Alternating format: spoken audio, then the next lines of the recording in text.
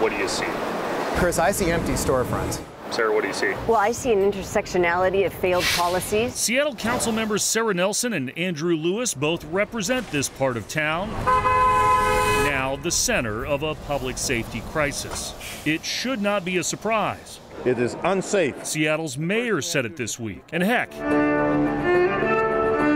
we've reported on it for years. It's been like a broken record. This was 2019, a dangerous game at the corner of 3rd and Pine.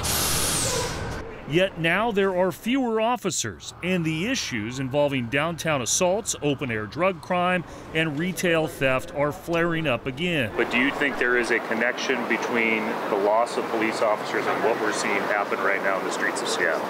Yes, I think so, because I think that physical presence is necessary. Right. But you were part of the council that looked to quote-unquote defund the police. Yeah, well, I think that a better term for that would have been reform and reallocate based on what we actually did.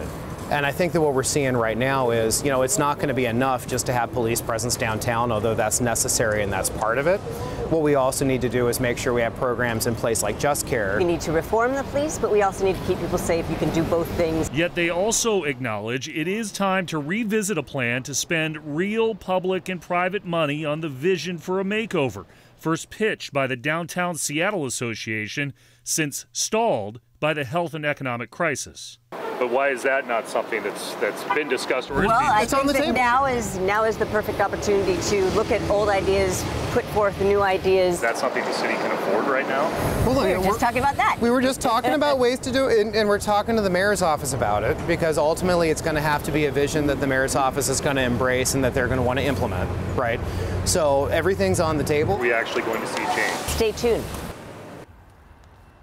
That 3rd Avenue vision that was pitched by the Downtown Seattle Association back in 2019 involves adding green space, adding trees to that heavy transit corridor, but that's going to take some energy, it's going to take some action, and what has happened here in the last week is at the front of minds for many. Already, Seattle Police Chief Adrian Diaz saying late this afternoon he's going to add non-patrol personnel into that area to try and staff up, to try and curb the violence, and we expect to hear more from Seattle Mayor Bruce Harrell on this topic tomorrow.